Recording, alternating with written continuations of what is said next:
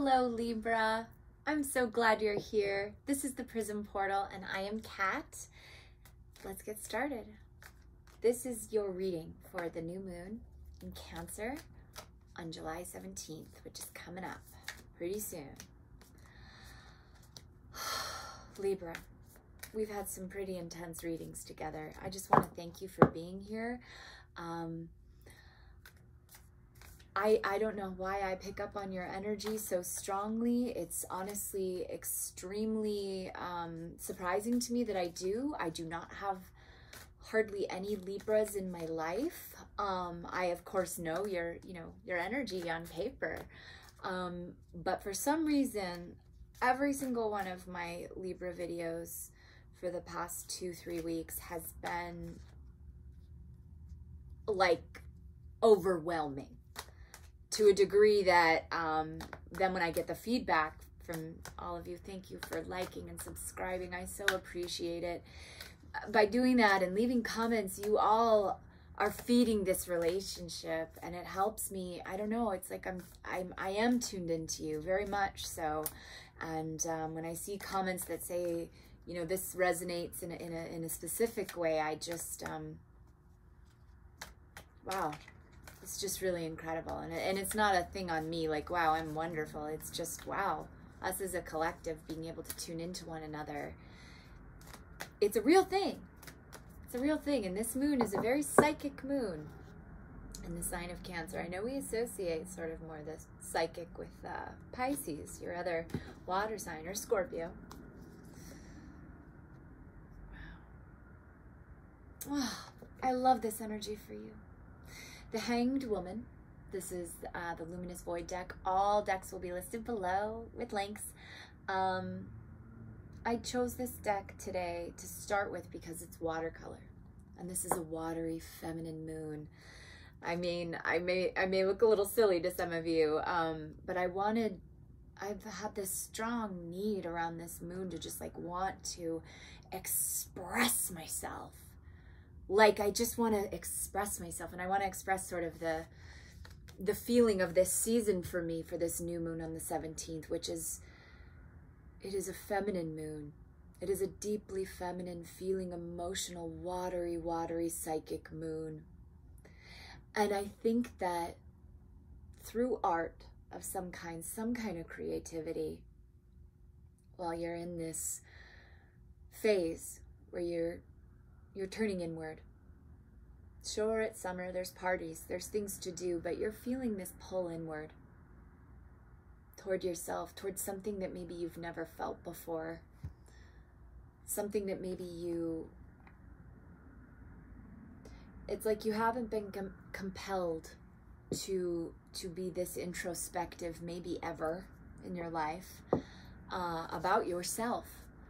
Libra, you are such a beautiful sign. Libras, it's so funny to me that I have this connection to you. I think I understand your energy and I have no Libra placements. It's just odd. It's so interesting. But I understand that energy of sort of being able to be the chameleon, of being able to kind of hang back, read the room, and then be whatever you need to be. It's a watery thing, isn't it? Feels watery to me. This moon is like, it's not only asking us to tune into the more feminine things in life, and again, you know, gender non-specific here. We all have a masculine, we all have a feminine, and it's all alchemy at the end of the day. Zebra.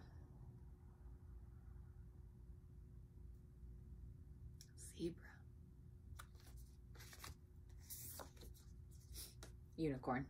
I mean, okay. That's a perfect Libra card. My little unicorns.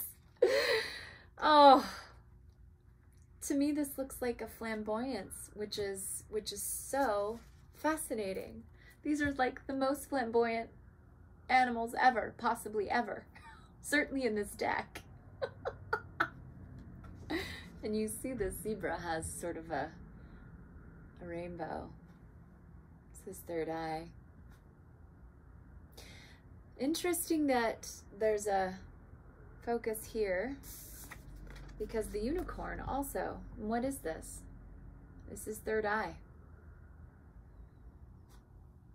That's what you're tasked with, Libra. This new moon.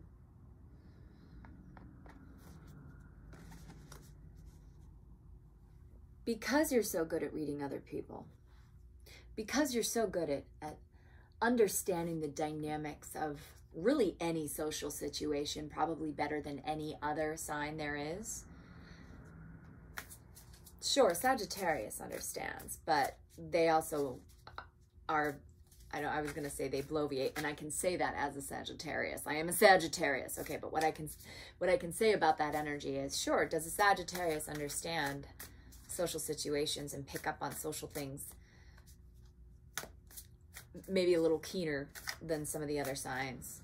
And they more or less can play it cool, like you, Libra, but there's usually a point when a Sagittarius either gets bored because they're impatient, or, you know, the wind blows and there's another subject to talk about. What I'm saying is, I think that you are the sign that probably is able to suppress your true nature probably more than any other sign, in a public facing way, at least. There are signs that deny, you know, many things about themselves. But I think in terms of you, Libra, can't make this up. Justice. Yeah, the Justice card coming out. Wow. I told you that I'm tuned into you, Libra. There's some psychic Libras out there. Justice, karma, consequence, accountability, law, truth, honesty, integrity, cause and effect. If I'm just reading this top line here, hanged woman, hanged man, unicorn, zebra with a symbol in between each one of their eyes. And then you've got the Justice card, which is your card showing up in your reading. It's like or Justice card rather. It's like you're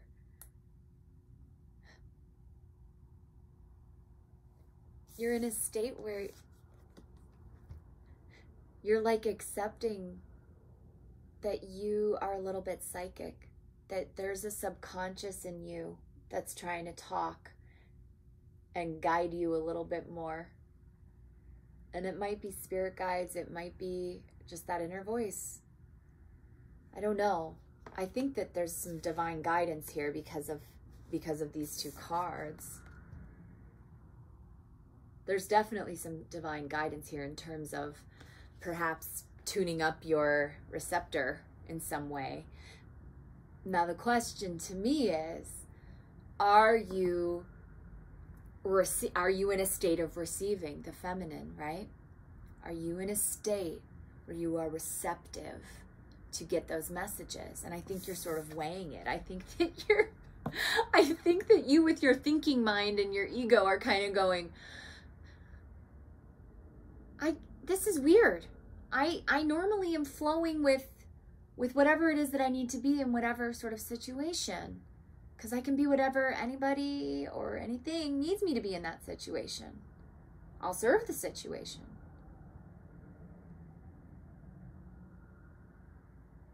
You are a dreamy sign, Libra, and I think that there's a dreaminess that it's almost like you're denying it in some way.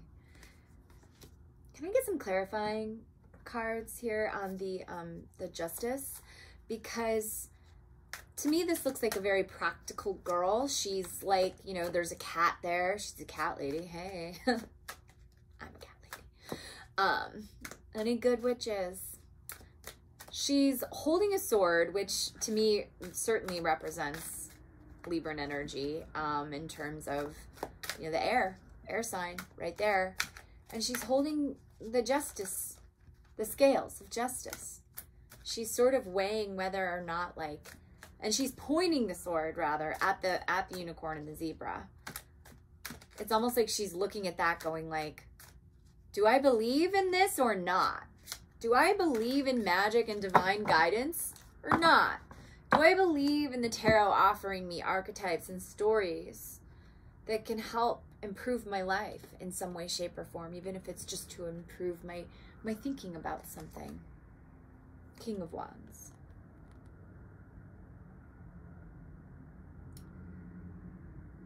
There's a creativity that you know is innate to you, that you've been denying. You've been hanging back on it. You're in denial, I think. That in times like these, like a new moon in Cancer, you get extra psychic during these times. You get to a point where it kind of freaks you out. So you deny it and, you know, you go back to whatever job you're doing or family thing you're doing. I think it makes you incredibly uncomfortable because there's always this gnawing thing in the back of your head that's like, be practical, be practical. Like, this makes no sense. This is, you know, you have to be practical about this. You have to think about it. How do I make it make sense in my mind? And sometimes something doesn't make sense in your head. It makes sense in your soul and it makes sense in your heart. And you have a pull towards something that you cannot understand. You don't know why you're pulled to it, but you also don't, you know, you don't know what the soul is trying to communicate to you in this time. The soul, the inner child, the shadow, the seed. The seed. Seed was planted and you freaked out a little. So now you've been in sort of this kind of freeze state where you're going, well, okay. It's like when you're a little kid and you find out that Santa Claus doesn't exist or the Easter Bunny or whatever. Sorry to burst your bubble. I just imagined a young child watching this, and again, sorry if that just happened, but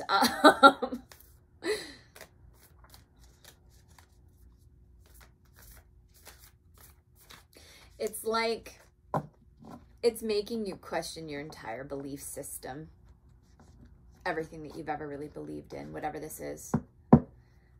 Okay, so as a kid you go, if Santa Claus doesn't exist, then the Easter Bunny doesn't exist, then the Tooth Fairy doesn't exist, all these things. It's like now you're like, well, if I'm this empathic, introverted, highly feeling, empathetic individual, if that's me, and there's nothing wrong with being highly sensitive, I'm highly sensitive, there's going to be certain things that are going to be harder for you. Sublimation. Sublimation.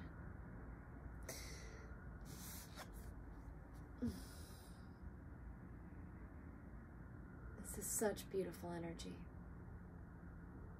You're sort of fighting, you're fighting that magical feeling. You're fighting the fact that there is a bigger universe out there than we can even imagine, and there are many, many, many ways of communicating. And sometimes it's not just two people or two things talking or barking at each other or meowing at each other. Sometimes it's not that. Could be, of course. Watch out for your signs, people, from the universe. But you get downloads. Some call it downloads, some call it, I don't know, light codes. I've heard it called, you know, I don't know what you believe in or if you have a belief system in that sense, you know, if you're open to other ways of communication. And that can include just knowing something, not knowing why you know it, but just knowing something, having it drop in having it just sort of pop into your brain. Sublimation. Elevation, rinsing, flight. Sublimatio. They are passionate about this as well. Sublimatio is the great alchemical operation of air. Libra. Showing up. It occurs when there is enough heat to change a solid substance into a gas, causing it to rise up, up, and away. Therefore, when sublimation is present, there is an aspect of celebrated elevation, of ascending above and gaining a greater perspective. Birds in flight, mountain peaks, ladders, and balloons are all sublimatio images. As with all the operations, sublimatio has a shadow potential. Through ascension, there is a risk of separating from others, of sensing oneself higher or above. The risk is particularly great in spiritual traditions that offer a linear model of achievement. The divine alchemist rises humbly and supports the upliftment of others, always in touch with the cycle of humanity. Service is the natural balancing agent for sublimatio. It may be the next rung on your ladder. Go deeper. Watch the final scene of The Red Balloon by Albert Lamorris to ponder the magic of air travel. Disassociation is an example of sublimatio in shadow. When this card appears, reconnect with that feeling, with the feelings you'd rather avoid. Be with them rather than rising above them. Help, hike a mountain or gaze out on an airplane window. Notice sublimatio occurring within you. You may feel wonder, awe, or a shift in perspective with this energy to write or draw. Okay, so I couldn't have tied that in better myself with where we started this reading. I don't know why, but you're hanging back. And I think that while you're hanging back in this energy of sort of deciding whether or not you want to step into your goddess era or God era, goddess, you're like, am I going to do it? I don't know. What are you so afraid of this time? Let your subconscious talk to you. Paint a picture. See what comes out. What does it want to say to you? Thank you so much for all of your likes, shares, and subscribes, Libra. I cannot thank you enough for all of the feedback that you have given me. Continue. I love it. I hope that you enjoyed this reading, and I will see you on the next video. I can't tell you how much I love your support on here so much, Libra. We're connected. Thank you.